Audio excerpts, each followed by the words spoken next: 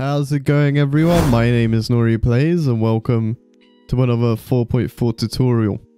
Now, I'm not going to make a lot more tutorials on 4.4 because a lot of the things that I've covered are from some of the 4.2 videos and I don't want to repeat myself, so if you need more tips or advice, go watch the other 4.2 videos. You can apply that advice to 4.4 as well because they're very similar. And I wanted to cover setting in this video because setting can be a bit different than it is on 4.2 in 4.4 because you have dumps.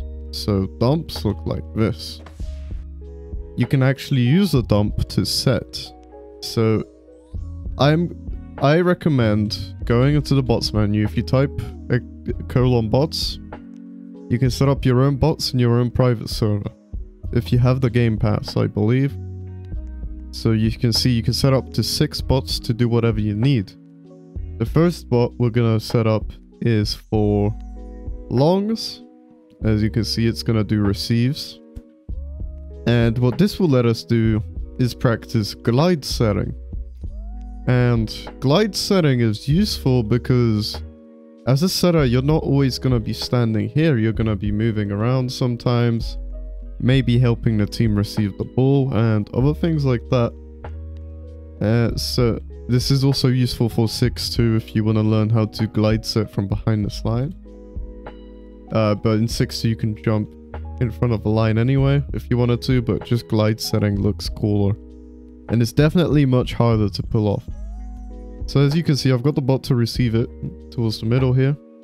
And what you're going to practice is, as you can see, I changed my power. I'm on 1-6-15 now. You're going to set it to 6. And then you're just going to watch the ball and try and glide with it like this. And what you want to do is try aiming at this antenna. So a little bit something like this. Apart from you actually hit it, so wow, I'm bad. There we go. More or less something like this, and then you try it with power 8 to the other antenna, and then you try quicks. So you would do glide into a quick and then glide into a quick again like that.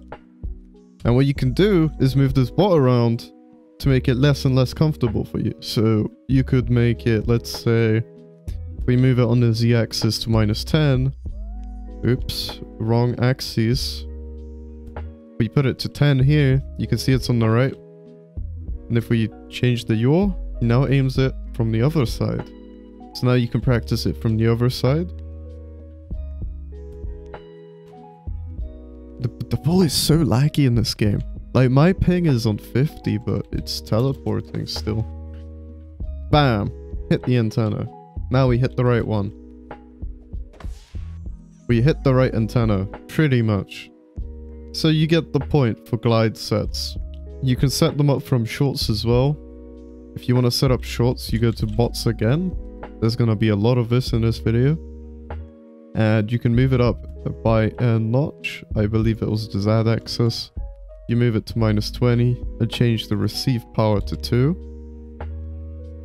You can now do it from shorts. And I believe shorts is much harder because you don't get that much more time to react and glide. So you kind of need to be pretty damn quick. I'm gliding like 1 pixel off every single time. Wow. Okay, but you get the point. You just do this if you want to learn glide serves. And glide serves are good because you can pretty much learn how to aim while flying. Aim your sets while flying, which will make you look like an absolute god. But I think I've talked enough about glide sets. But now we're going to talk about just like general quicks. And also dump sets. So you can actually dump set. Let me change the power to 3. Okay, so dump sets look more or less like this. But it requires the person to be fairly close to you. And if it goes over you, you actually need to use sprint. Because sprint makes you jump a lot higher. But for a dump set to happen, the receive needs to go really high. So that's what a dump set more or less looks like. And then obviously you can quick, you can dump.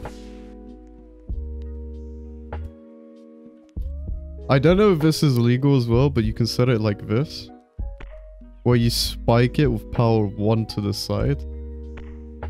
I don't really know if that's legal and counts as a set. You can spike it with power 1 to either side. There's also up tilts. So if you see the receive going over, you go up to it, up tilt.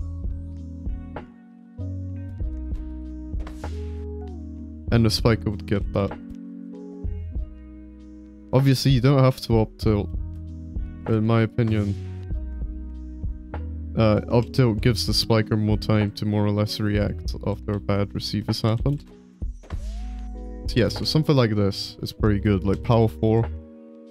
You gotta learn all your powers, so that at any point, you can think for yourself about what power you want to use for the set, so that you can adjust. That's what adjusting basically means. If someone asks you to adjust, that means they want you to change power to get it to them, no matter what. So if I was here, I would choose around 10 to get it to the antenna. If I was here, I would choose around maybe 6, maybe 8. Both of them could work, depending on the spiker. And if I'm really close, I might do something like this, with power 1, all the way to power 3 or 4. 3 seemed perfect there.